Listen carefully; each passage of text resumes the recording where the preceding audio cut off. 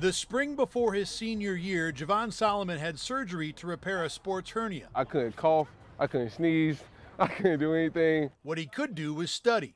A graduate assistant coach made a video of every Solomon pass rush as a junior. I would watch that every single day for hours on end.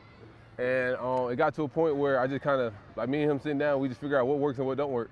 And you know, what worked, we just hit it every day. All that study propelled Solomon to a 16-sack season senior year, most for any D1 player in the country. Yeah, blessing in disguise for sure. It also taught him how a smaller guy, 6'1", from a smaller school, Troy, can succeed in the NFL. You don't want to change what got you here.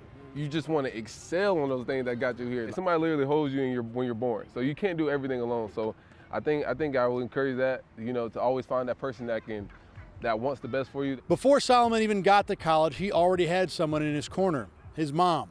Dad was never in the picture, so Mom had to raise Solomon, his older brother and sister, by herself, working at Walmart. When Solomon graduated from Troy and went to the NFL, he posted on Instagram that Mom's adversity became his, quote, reason why. She had to work a couple jobs extra. Sometimes she had to stay overnight. Sometimes she couldn't call out of work to make a field trip, to do things like that. She went through hardships over and over again and kept prevailing. And that's what football's about, is who's going to hit a wall and keep going. Solomon says watching his mom taught him more about life than any other experience could, and that's now his motivation. I have a chance to bless her in a dramatic way that can take her life truly to where she deserves to be. Inside the Buffalo Huddle at St. John Fisher, I'm Thad Brown.